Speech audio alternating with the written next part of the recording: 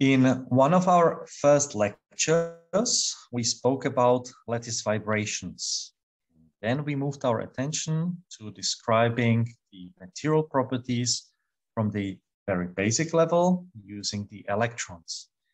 Today, before we move on to continuing our quest on describing material properties and the electronic structure and employing more and more sophisticated quantum mechanical based approaches, we make a small detour, bringing us back to the lattice vibrations. Why to do so? In the previous two models that we described the electronic system, namely in the Drude model of solids and in the Sommerfeld model of solids, we determined the heat capacity. We determined in Drude model a value which was temperature independent. In the Sommerfeld model, we derived a value which was linearly increasing with temperature. These values of heat capacity do not, however, describe the total heat capacity, but they describe the amount of heat energy we have to input in the system of electrons when we want to increase its temperature by 1 degree. However, the electrons are not the only thing which can and should be excited in materials when we increase temperature. There are other quasi-particles which need to obtain energy as well, which need to be excited, which need to become in thermodynamic equilibrium at a given temperature. And one very important contribution are the phonons or the lattice vibrations. So let's have a look at this topic. A short motivation why to look at the phenomena which are related to the temperature. Probably this very atomistic or electronic structure thoughts might be to many of you relatively exotic. We're speaking about thermodynamic equilibrium at microstructural level, at the level of describing of different phase equilibria, phase coexistence, phase transformations might be much more familiar to you. Majority of you went through the metallurgy courses. You learned how to read and how to construct the phase diagrams. Iron-carbon phase diagram, nickel-titanium phase diagram, or any other even more complicated phase diagrams. Eventually, all those are based on estimating the minimum Gibbs free energy for a given composition, given temperature, and figuring out which constitution of our alloy would yield this minimum energy configuration.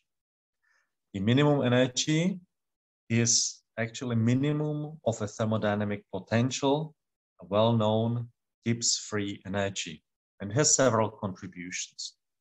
Apart from the inner energy and apart from the energies which are related to pressure, to applied external stress field, we have also contributions which are related to entropy, to increased disorder of the system. What can be causing this disorder? There are several different origins of the disorder. It might be the electronic excitations. So not all electrons sit in their ground state configuration, which we know what it is.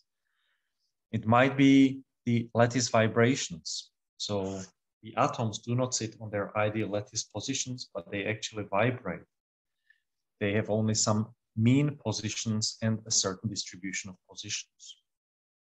There might be also magnetic excitations, which are responsible for magnetic ordering and magnetic phase transformations. We might have contributions coming from actually the configuration of our alloy, configurational entropy, and related contribution, which actually stabilizes these solid solutions at high temperatures. And all of those are contributions to the entropy.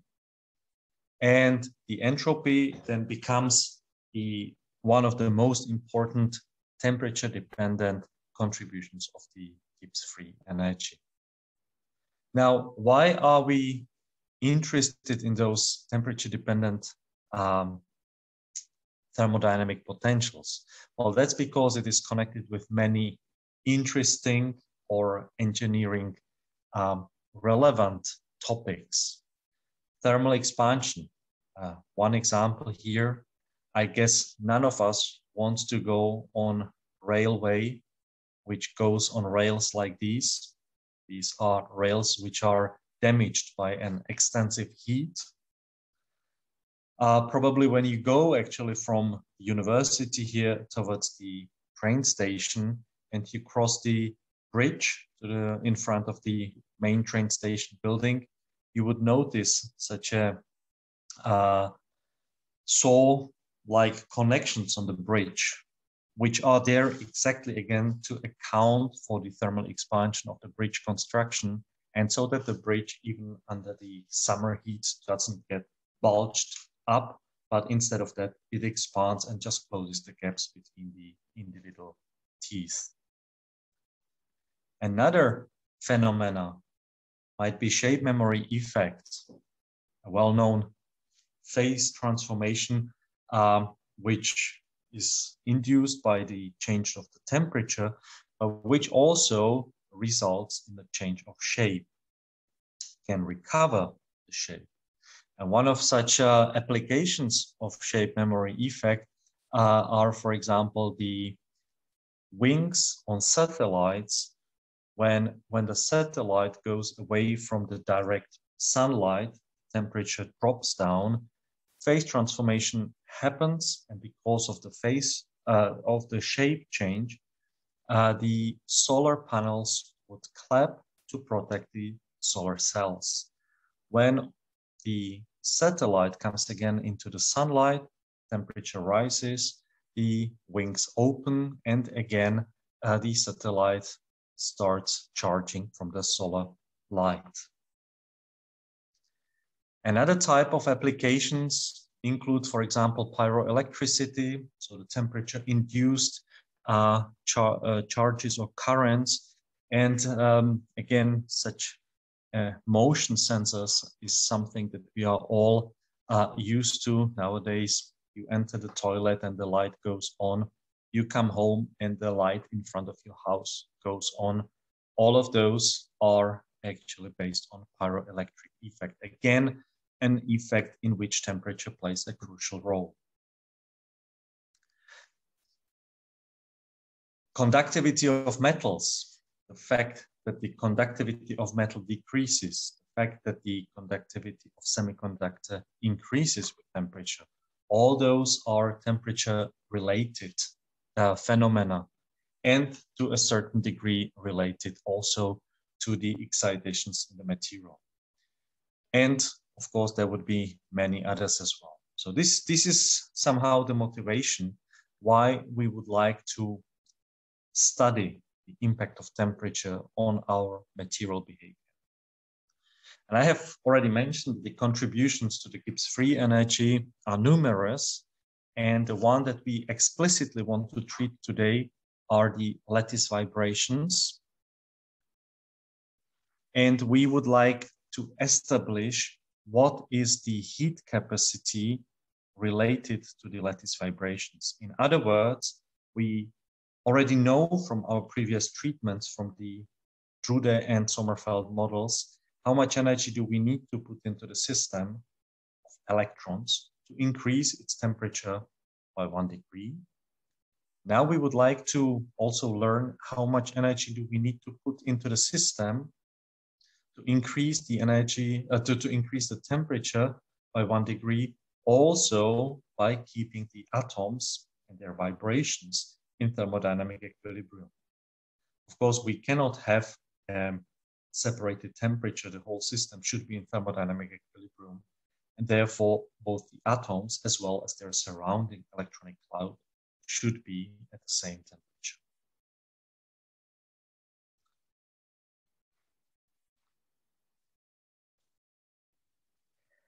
What we will be doing here is to describe the phonons, that is vibrations, as a set of harmonic oscillators.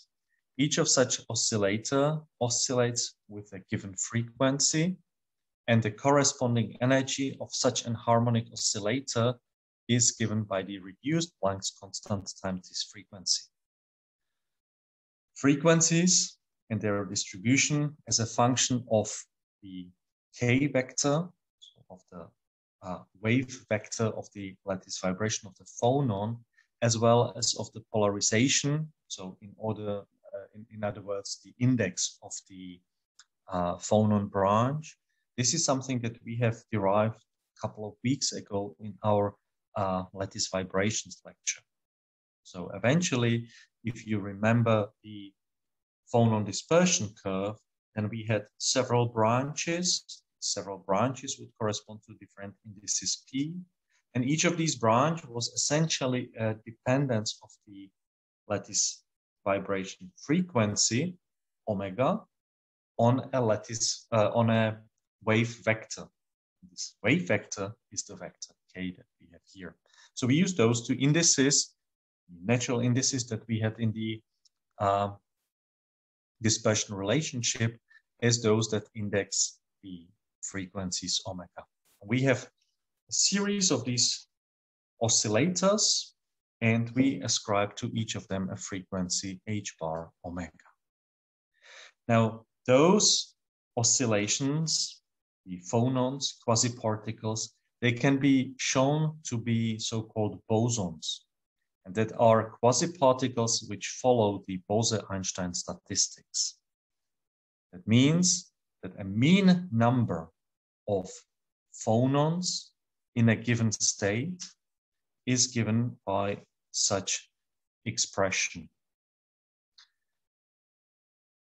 The expression contains also a factor beta, so-called thermodynamic beta, and this is the factor which introduces into this whole formulation the temperature dependence. This formula can be derived from thermodynamics, and it's basically beyond what we want to do here. But what I want to show you on the right-hand side is the difference in the different distributions. While the red curve corresponds to fermions, and with decreasing temperature would lead to the sharp shape of this form, the gray and especially the green lines, they correspond to the Maxwell-Boltzmann, the gray line, and to the Bose-Einstein line, the green one. At 0 Kelvin, both of these essentially degenerate into a delta function in which we have a peak at just the chemical potential value. So eventually all our phonons, they degenerate into a single state, configuration which is forbidden for fermions because of the Pauli exclusion principle. And we have phonons, which are bosons, so integer spin particles, and as such, they do not they do not follow, or they do not have to fulfill the Pauli exclusion principle. That means that at 0 Kelvin, they can all collapse into a single state, into the lowest energy state. Right?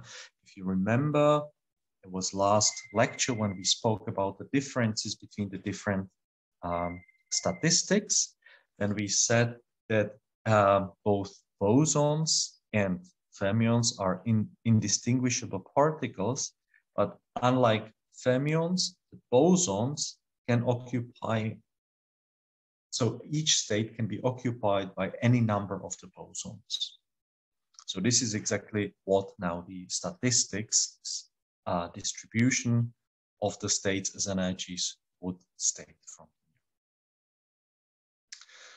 So similarly to what we did with the total energy and the heat capacity evaluations for electrons, we now need to calculate the total energy for this set of lattice vibrations, for this set of oscillators, harmonic oscillators.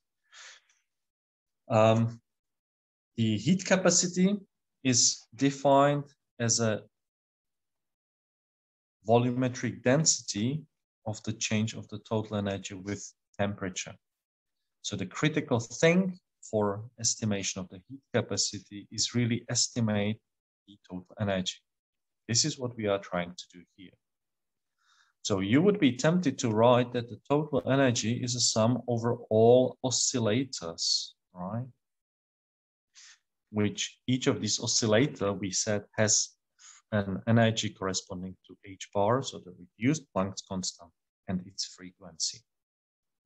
And for each such oscillator, we know how many those oscillators we have excited. That's given by the Bose-Einstein statistics, by the distribution function.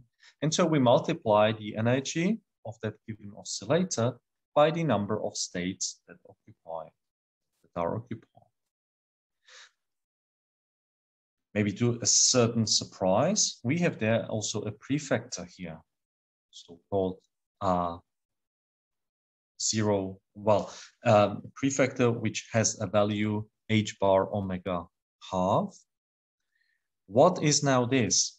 Well, if you go with temperature to 0 Kelvin, then this prefactor, this exponential function here, would tend to go, so we have the beta, right, which is kBt, and if we go with t to 0, then h omega over kBt goes to infinity, and exponential function of infinity goes to now I'm getting lost here. What am I missing? We should be getting that actually this second part is now going to 0.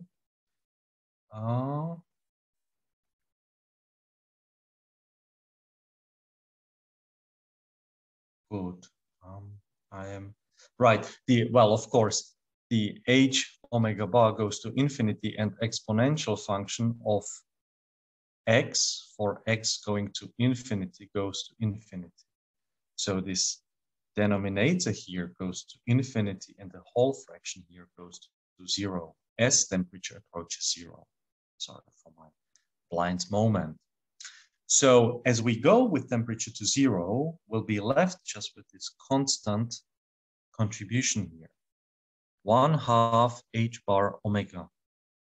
And that means that unlike a set of classical particles which follow the Maxwell-Boltzmann statistics, which at temperature equal to 0 exhibit the total energy equal to 0, the set of quantum mechanical oscillators would not actually exhibit the total energy equal to 0, but would exhibit a certain finite value of the total energy. This finite value is so-called zero point energy, 0 point or 0 temperature energy. And we are probably wondering, where does this come from? And I do not want to introduce here the whole quantum mechanical treatment, which sort of involves a complicated solution of the real ground state and so on. For this, I would direct you to basic quantum mechanical texts and textbooks. But I would like to show here, where does this come from? What is the origin that the energy of the oscillator at 0 Kelvin is non-zero? That actually, when we start with quantizing the energies, we even start not at the absolute 0, but we start at a non-zero value. This comes to the Heisenberg uncertainty principle. The Heisenberg uncertainty principle says that we cannot estimate with the same accuracy both position and momentum of a quantum mechanical particle. There is a limit to which we can estimate them. The more precise you estimate position, the less precise is the momentum information and vice versa. And namely, the Heisenberg uncertainty principle says that the delta x times delta p is larger than h bar half. The exact factors, whether it's h bar half or something, they might differ. But let's stick with this definition or with this expression for the time being. So to see again, how does this appear, this 0-point energy, let us now assume a harmonic oscillator with a Hamiltonian that corresponds to this harmonic oscillator. That means it has the potential energy, which is simply given by force constant, spring constant, and the displacement from its equilibrium position, x0, and a corresponding kinetic energy. What we try to do now is that indeed we try to apply the Heisenberg uncertainty principle that we have here. When we try to do that, we have to realize how do we calculate this delta, so the mean deviation of the expectation value.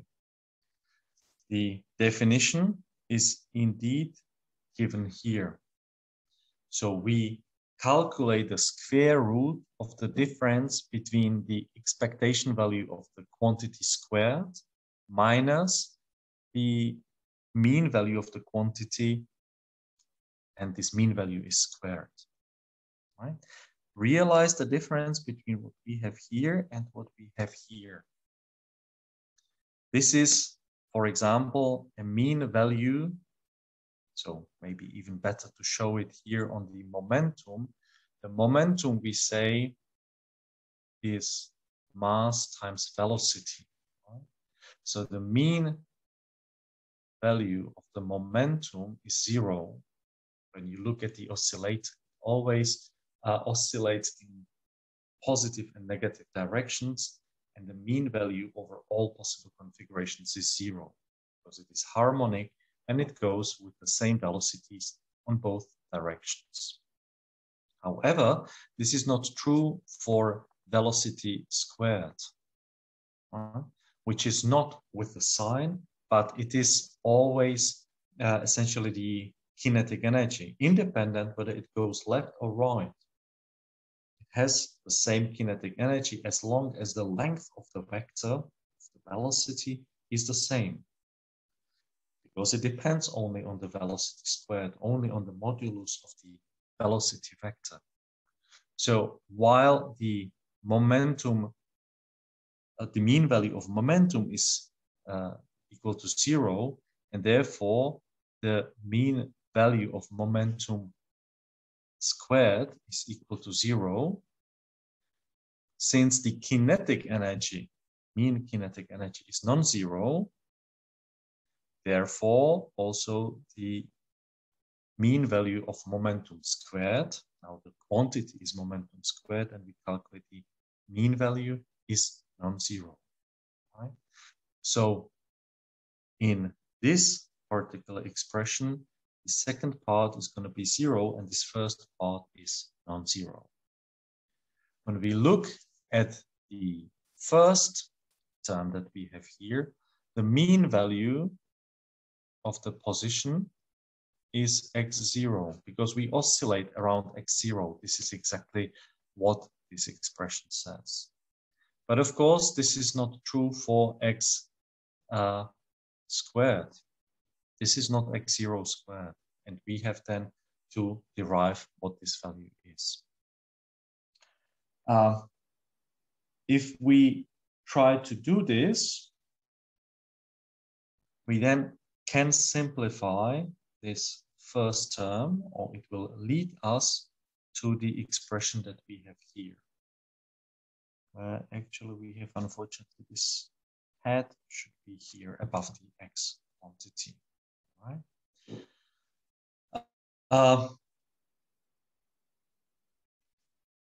That means that we have now derived that the x minus x0, the whole thing squared, and the mean value, the expectation value of this variable, times the expectation value of the momentum squared, and the square root of those two values is larger than reduced Planck constant half.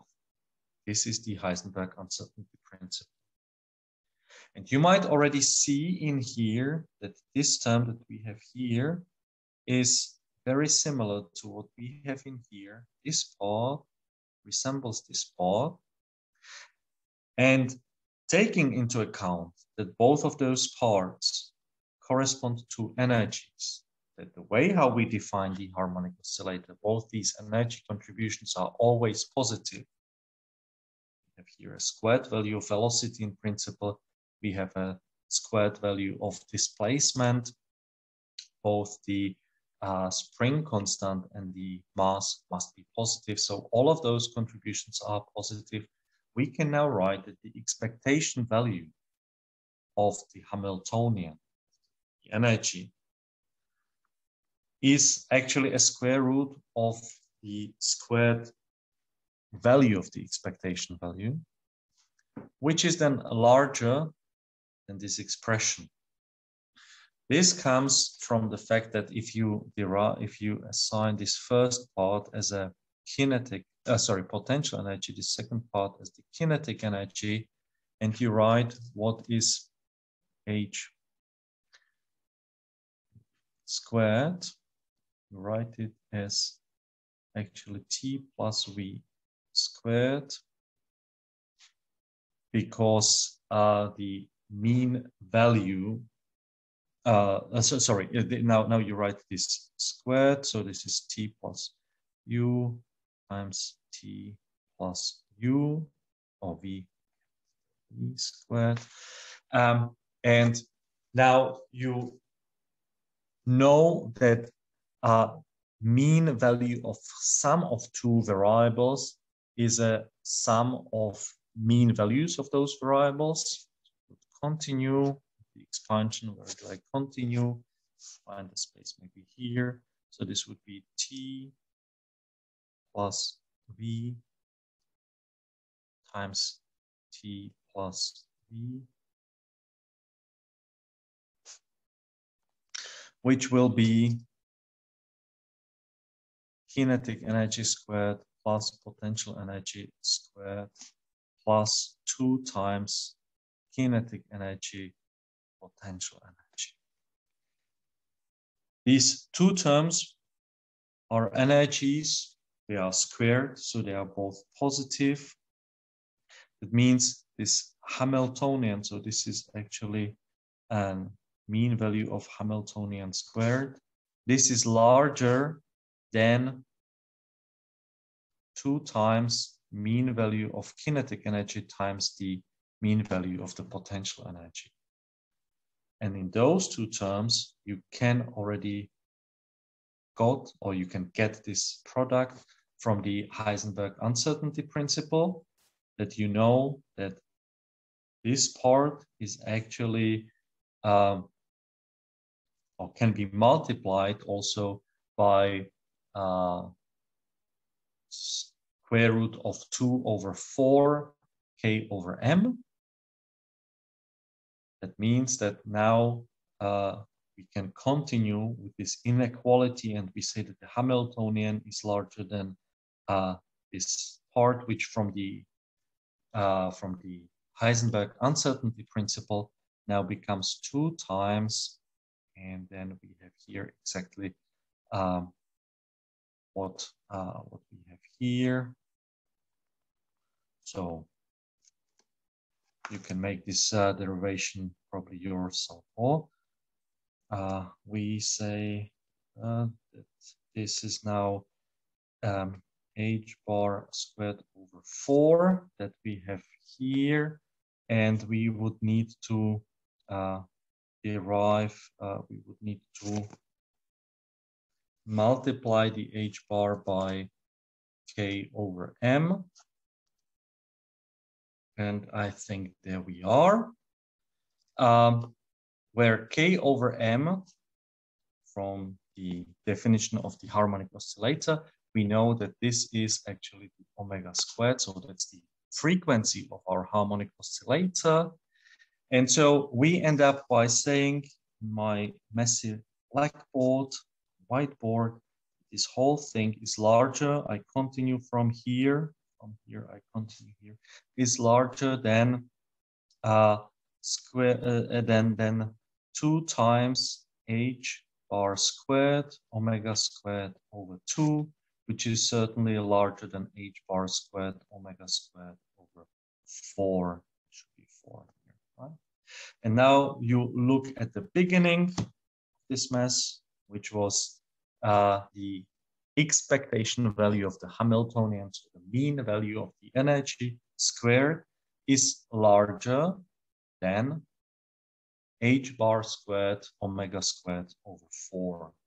So when we now calculate simply the square roots of everything, we end up with the desired inequality that the Hamiltonian, so the expectation value of the Hamiltonian, or in order the energy of the system of this quantum mechanical oscillator, is larger than h bar omega half.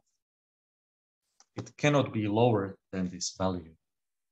We actually, from our derivation, we even derived that the Hamiltonian must be larger than slightly larger value than this number.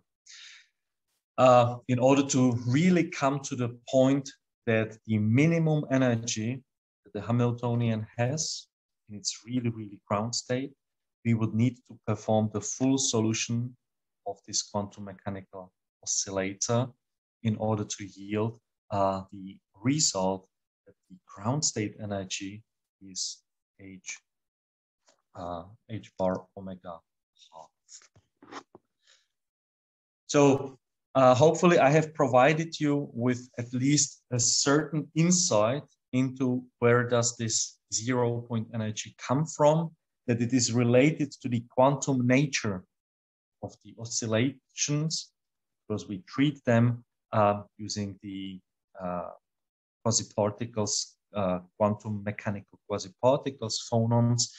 We apply to them the Bose-Einstein statistics. We do not apply to them the Maxwell-Boltzmann statistics, and therefore the total energy of the system in its ground state is not 0, but is non-zero, having the value called 0-point energy.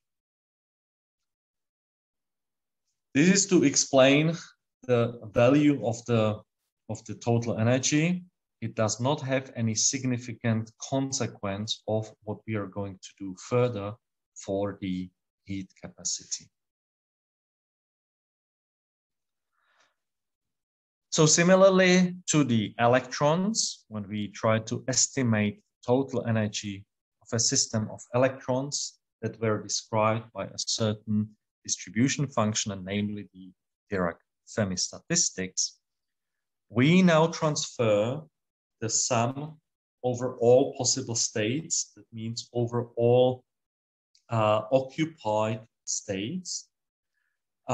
We now multiply the energy of an oscillator times the number of how many of these oscillators we have excited. And we now need to sum over all occupied states. And this sum can be transferred conveniently to all to an integral, because if you remember when we spoke about the phonons, the number of k vectors available indices for indexing of these frequencies. This was proportional to the number of unit cells in our system, in our crystal. Now we speak about macroscopic crystals, about crystals with large number of unit cells. And therefore, the spacing of the k vectors, available k vectors in the reciprocal space is infinitesimally small. And we therefore speak about so-called quasi-continuum of states. Between any two states, you find infinitely many other states. Between any two k vectors, you find infinite many k vectors describing available states. And this allows you to transfer sum over such state, such variable, to an integral. This is exactly what we do here.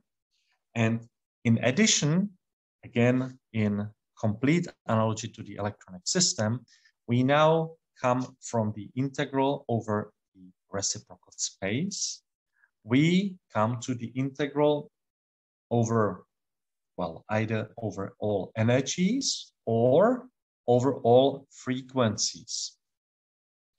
This is now the difference to the energy, to the electronic system, where we had the total energy estimated as a number, as an integral over all possible, over all energies.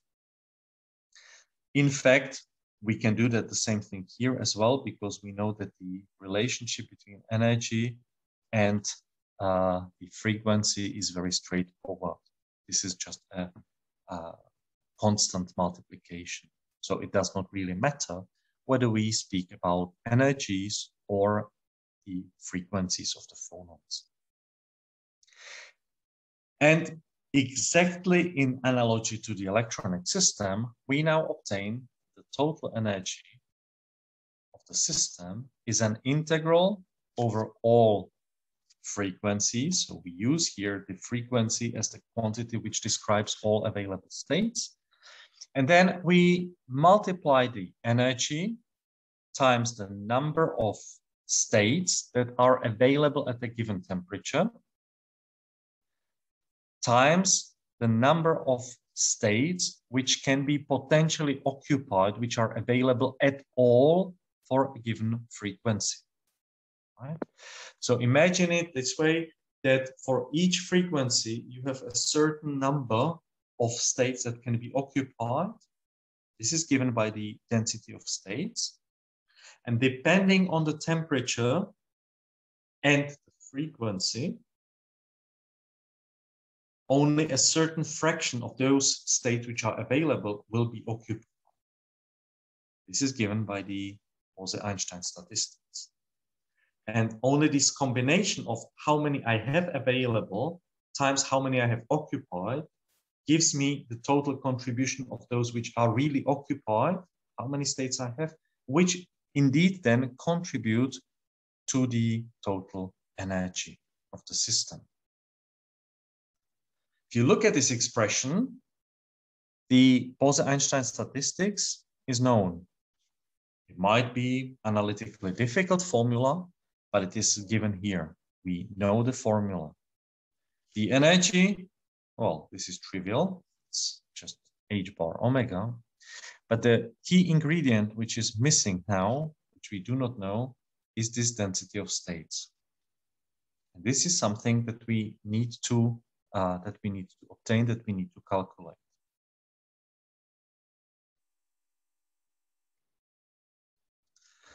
Suppose that we know the density of states, we can calculate the heat capacity from the definition. Right? Here you have now the formula for how to calculate the heat capacity of such a system of vibrating atoms, where all the terms but the density of states are known. I also point out here one more index, which is left here, the index P, which indexes all available polarizations or vibrational modes. When we had one atom in the unit cell and we spoke about three-dimensional problem, we said that the corresponding number of branches, independent branches, is 3. And so then in such a case, for example, for aluminum, the index P would be running over those branches from 1 to 3. Right? We have 2 atoms in a unit cell, such as in case of sodium chloride. We have 6 branches in the dispersion relationship, and therefore the index P would be running over those 6 branches, 3 acoustic and 3 optic branches.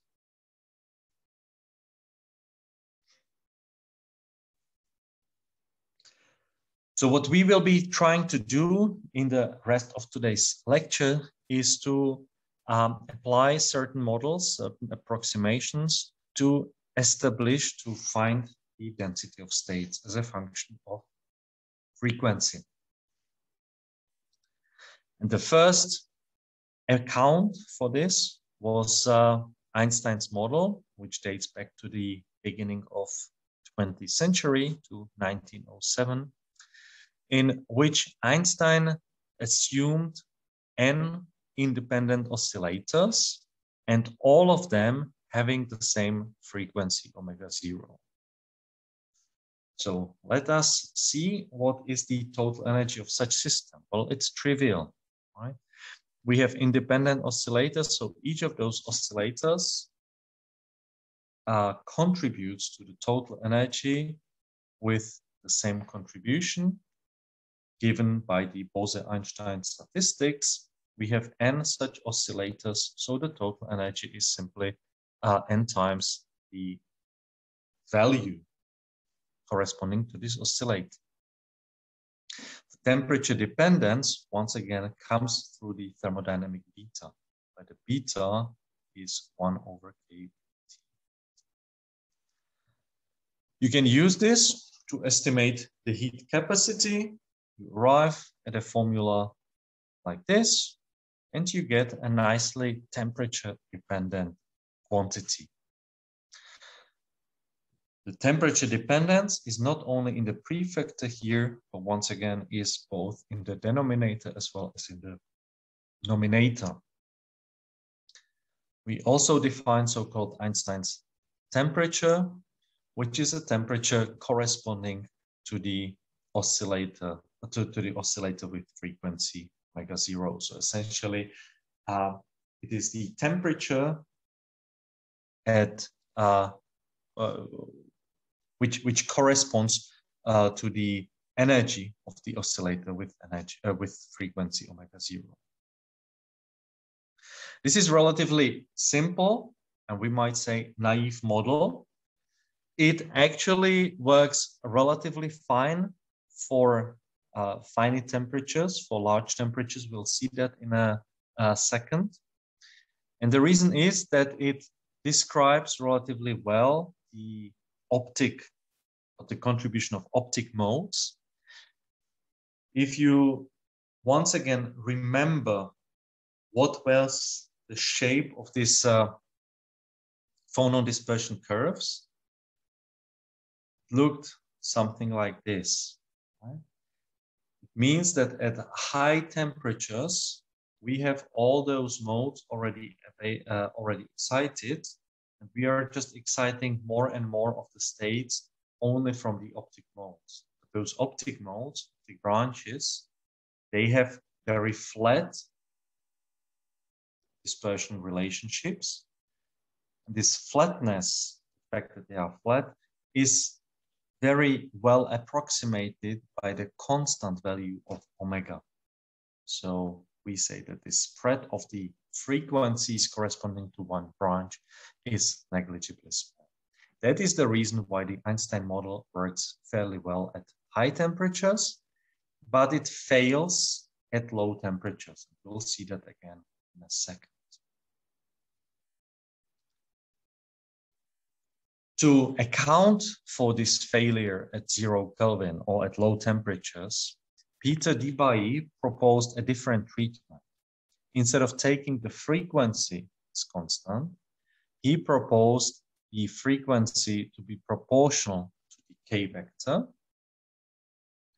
and he assumed a constant sound velocity v.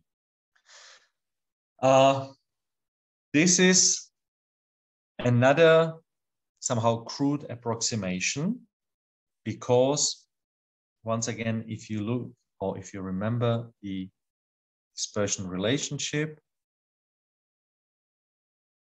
where we had the dispersion relations looking like this, then it is fine to say that maybe here at low temperatures, the frequency is indeed linearly proportional to the K. We can do that. But at high temperatures, we have many branches which do not fulfill this assumption.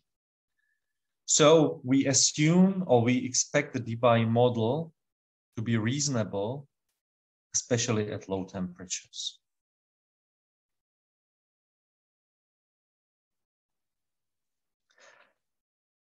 Debye accounted for the number of states. He also accounted for the explicitly only for the acoustic polarizations, because this is what counts for the heat capacity, or the total energy of the system at low temperature. We account for the density of states, again, the same way as we did previously, from the density of points in the reciprocal space, and accounting also with this special dispersion relationship. So if you look at the previous slide, in which we said, second previous slide, in which we said that the density of states is given by this formula. Now, assuming that omega equals v times k, k squared equals 1 over v squared omega squared. So this is what would enter this part, and dk over d omega is, of course, 1 over v. So eventually, from combination of those two terms, we get in the denominator the factor sound velocity cubed, and in the numerator we get the frequency squared. So when we come back to the Debye model, the Dutch physicist Peter Debye, then indeed these are the terms that we see here. Right? So no brutal magic. The factor 3 here comes once again from the 3-dimensional problem, and that we account for the 3 acoustic branches. We now try to estimate how many of those oscillators, how many of those states we have available at all. And since we know how many unit cells we have in our whole system, we know how many states we have. It is the same way how we count the number of states up to the Fermi level. So this is what we do here. We have a density of the states in the reciprocal space times the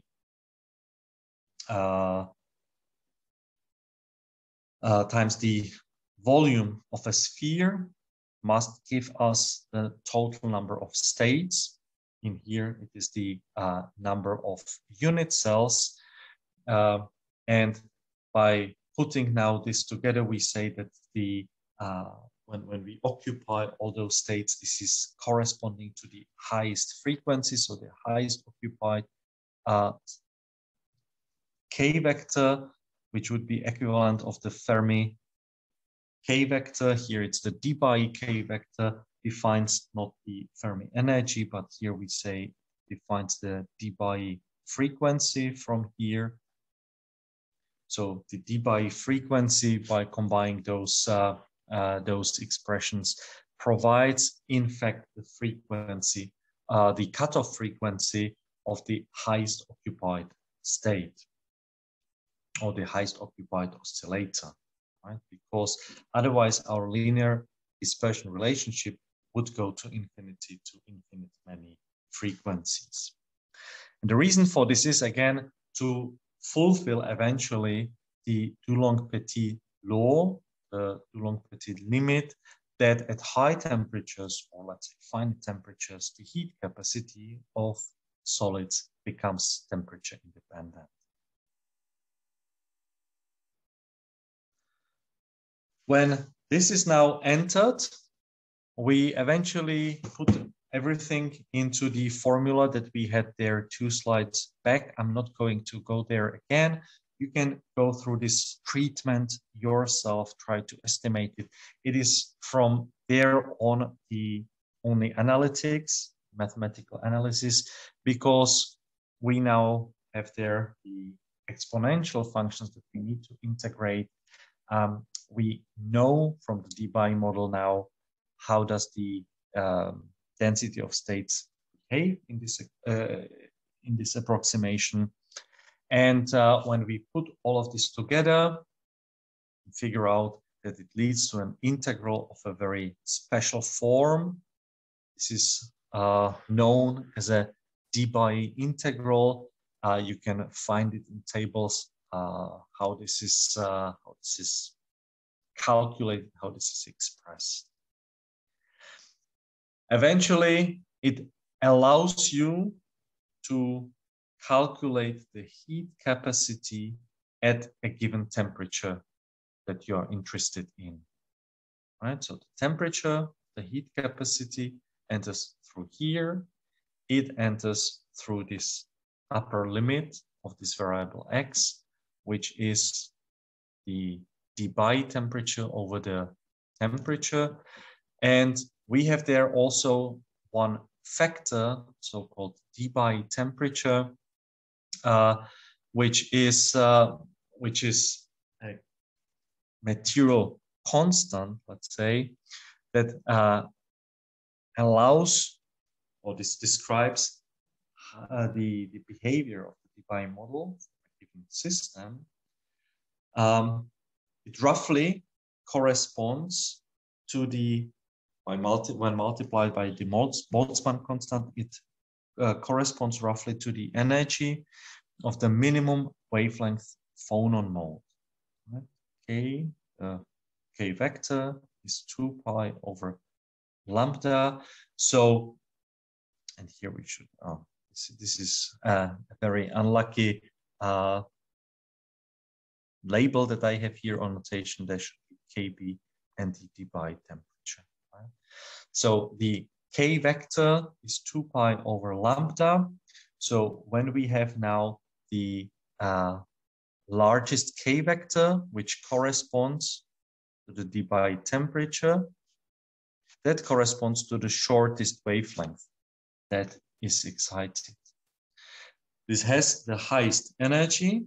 And so when we are increasing the temperature, then the Debye temperature, which corresponds to the energy at which also this highest energy state is excited, that basically corresponds to the situation at which all phonon modes, which are present in our system, are excited, when there is no more contribution to the total energy from lattice vibrations. Right? So you can imagine it that way, that you have a fixed number of oscillators. With increasing temperature, you essentially put energy in all of those, and each of those can carry only a certain fixed value of energy. Right? And as soon as you put in your system enough energy that all of those oscillators are active, they cannot store any more energy. The system vibrates at most, and then the energy, if you increase the energy of the system, or if you still increase the temperature by putting in energy, it needs to be stored elsewhere. It is not anymore stored in the lattice vibrations.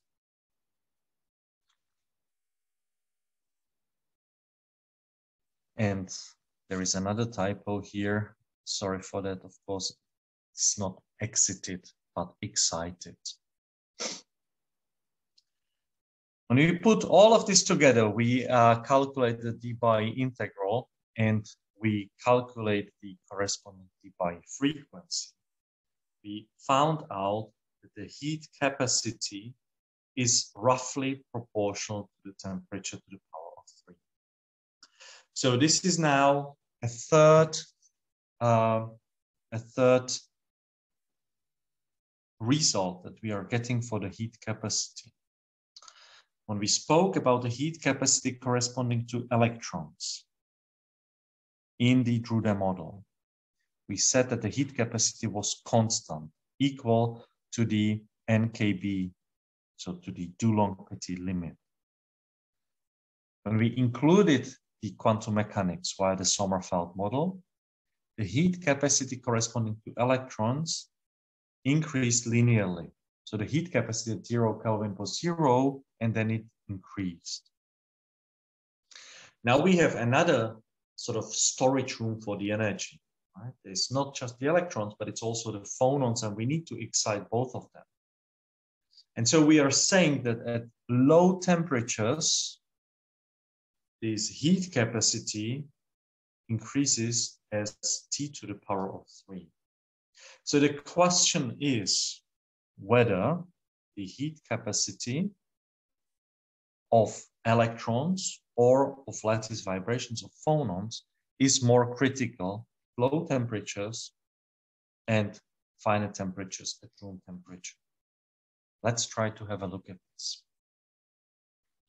Before we do that, we actually compare the Einstein and dBi models. We see that both of them do a reasonable job at high temperature, eventually converging to the constant value, which would be the Dulong-Petit limit.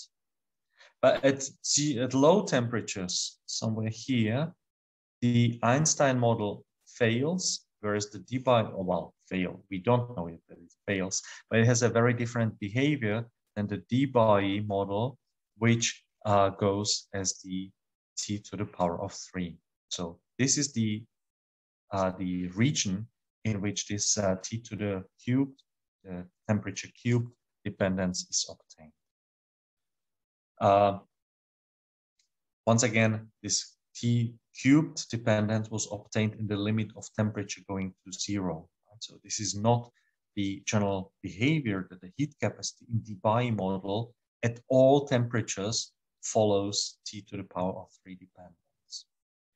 No, same as Einstein model, it eventually converges to a constant value to the Dulong-Petit limit. So now back to the question whether the electrons or the phonons are more critical for storing the energy.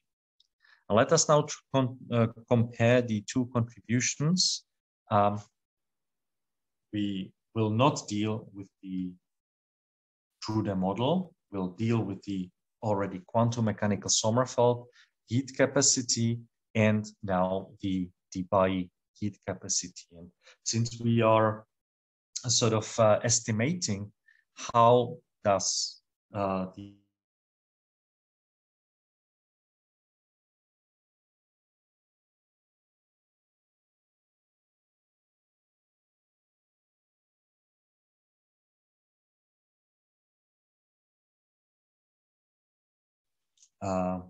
reminder for you, what was the heat capacity of the electronic system with the linear dependence on the temperature. This is what we got on the previous slide, that in the dBi model, the phonon heat capacity depends on temperature cubed. And now we try to do some estimations. We try to estimate a temperature at which those two heat capacities equal. Essentially, if you think about the linear dependence and T to the power of 3 dependence, we expect that low temperatures are dominated by the linear dependence whereas high temperatures are dominated by the T cubed dependence.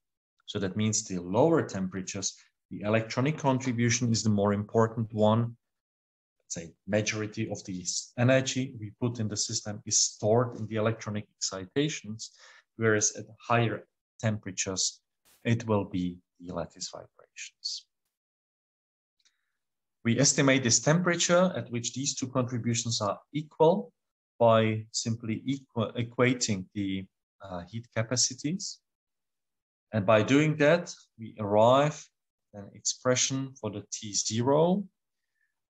When we make some estimates about what are the values for the Fermi temperature, which is corresponding to the Fermi energy, and for the Debye temperature. So once again, the Fermi temperature, this is something that we have tabulated here and spoke about 2 weeks ago during the lecture when we showed that for typical simple metals, the Fermi energy, the Fermi temperature was around 10 to the power of 4 Kelvin. The Debye temperature at which basically all modes would be excited is in the range of hundreds of Kelvin. So when we put all of this together here, we estimate that the value, this energy T0, would be in units or maximum dozens of kelvins. So probably 10 to the 0 or 10 to the 1 Kelvin. This is the order of magnitude, which means that the temperature at which phonons become the dominant contribution to the heat capacity is few kelvins, units of kelvins, dozens of kelvins, 20, 15 kelvins, certainly not 100, and certainly not room temperature with 273 Kelvin or 200, actually 98 Kelvin. 273 is the 0 degree temperature. So at finer temperatures by which we understand room temperature or even higher temperatures, the electronic excitations, the contribution of electrons to the heat capacity is actually negligible. It is all the thermal properties at those temperatures are mostly governed by the phonons, by the lattice vibrations. Well, yet at even higher temperatures, so when we come to some 0.5, 0.6, 0.7 or higher fractions of the melting temperature, then additional excitation, structural excitations become important, right? Generation of point defects, the disorder in the system, configurational entropy, and so on. We leave all of this out. We leave those parts for really the thermodynamics. We also do not discuss here any magnetic excitations and magnons, which in a way would be similar to the treatment that we have done here. We would just need to have the distribution or their dispersion relation terms. So coming back to the topic of this lecture, electrons, atoms, we conclude that electrons are the dominant contribution to the heat capacity at low temperature and phonons dominate at finer temperatures. That brings me to the end of today's somewhat shorter lecture, in which we now made a short detour back to the lattice vibrations. We treated those lattice vibrations once again as a set of harmonic oscillators. This is the same thing that what we did a couple of weeks ago in the chapter lattice vibrations. What we did now is that we used the information from that section where we derived the dispersion relationships, which were the description of all available vibrational modes in terms of frequencies, from which we actually, from this real dispersion relationship, we can obtain the real density of states. We now put it together with the Bose-Einstein statistics. So similarly to what we did last week for the electrons, we did this week for phonons, for the boson particles, calculated the total energy, and used it to derive the heat capacity. Now, we didn't do actually the treatment of the explicit dispersion relationships. This is beyond the scope of this course. And instead, we introduced two simple models. The first one was the Einstein model, in which all phonon frequencies are considered to be constant, equal to omega 0. And we said that this is a reasonable description for high temperatures in which we are exciting the optic modes. And this is the reason why the Einstein model works relatively fine at high temperatures, at room and above temperature, in which we are pretty much exciting the flat bands corresponding to the optic modes. When we come to the lower temperatures, the Einstein model is no longer good, and we should actually consider the acoustic modes, which we did via the Debye model, in which the frequency was not constant, but was proportional to the k vector with a sound velocity v. It describes reasonably well acoustic modes, and by introducing the cutoff frequency, Debye frequency corresponding to the Debye temperature, we in a way describe, or we account also for the contribution of the optic modes indirectly. This treatment leads us to a heat capacity that at 0 Kelvin has a very reasonable T to the cube dependence, which is very well describing the experimental observations at not the ultra low temperatures, but intermediate low temperatures, at temperatures where the phonons dominate the heat capacity. And this domination of the heat capacity by phonons we have derived that happens at units or dozens of kelvins up to the room temperature, up to the fact where other excitations take over. Electronic heat capacity is dominant at ultra low temperatures between 0 Kelvin and let's say 10 Kelvin.